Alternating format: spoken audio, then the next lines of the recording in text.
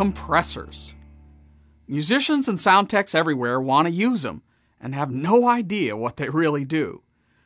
In the simplest terms, a compressor is an automatic volume control designed to quickly lower the peaks of a sound.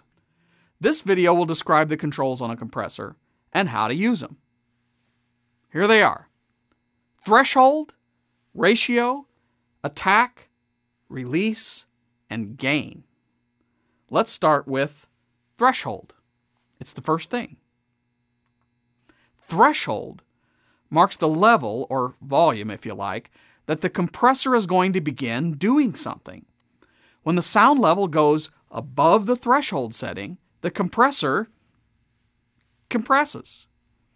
When the sound level falls below the threshold setting, the compressor stops compressing. That's pretty simple, right? So, if you set the threshold high enough that the sound level never reaches it, the compressor will never do anything, regardless of the other controls. And if you set it so low that the sound level is always above it, it will never stop compressing. And trust me, you don't want your compressor doing that. The next control is ratio. It's a ratio. It's how much compression you're going to do once the sound exceeds the threshold. Let's say you set the control to 4:1.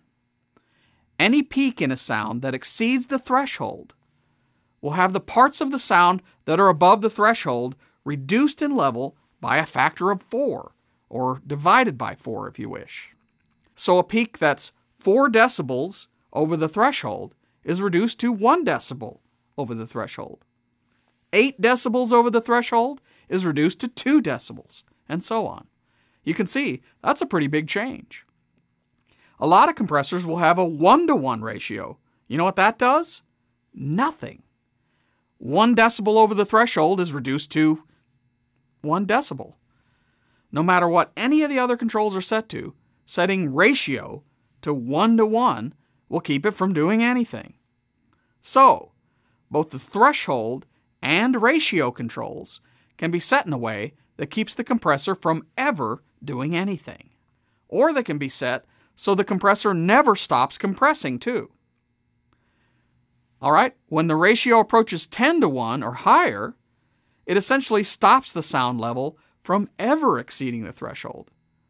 For example, at 10:1, a sound peak that exceeds the threshold by 10 decibels is reduced to 1 decibel above the threshold. 20 decibels above the threshold becomes 2 decibels above the threshold. So essentially, the level never gets much above the threshold. And some compressors even have ratios that are 100:1 or infinity-to-1. DBX even has a peak stop plus. This stops anything from exceeding whatever the threshold level is. It's really called limiting. A limiter is just a compressor with a really high ratio. Control number 3, attack. Attack is a time or speed control. It's how quickly we're going to compress the sound once the level goes above the threshold.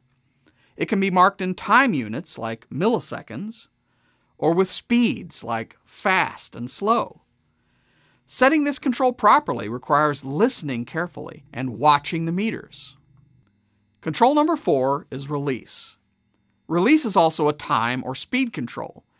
It's how quickly we're going to stop compressing the sound once the peak falls below the threshold.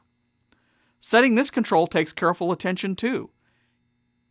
Control number 5 isn't really about compression, but it's handy. Gain. The gain control allows you to raise the overall level of the sound now that you've compressed the peaks down. So by using the gain control, the compressor reduces the dynamic range of the sound. The loud parts are made quieter by compression. Then, the gain control can raise the peaks back to where they were and bring the quieter parts of the sound up in the process. So the sound gets louder even though the peaks are back to the same level. Gain is how compression makes things louder. If you have a digital mixer with compressors or even a fancy analog compressor, there may be a 6th control, knee. The knee controls how sharply the ratio is engaged as the sound level exceeds the threshold setting. The control usually varies between soft and hard knee. Soft knee settings gradually increase the compression ratio from 1 to whatever the ratio setting is as the level gets higher and higher above the threshold. It looks like this. Hard knee settings instantly engage the full ratio when the sound level exceeds the threshold setting. There's also a handy meter on most compressors, a gain reduction meter. It shows how much the compressor is reducing the level and how quickly it reacts and stops compressing. It's essential in setting the compressor properly and for keeping the settings right too.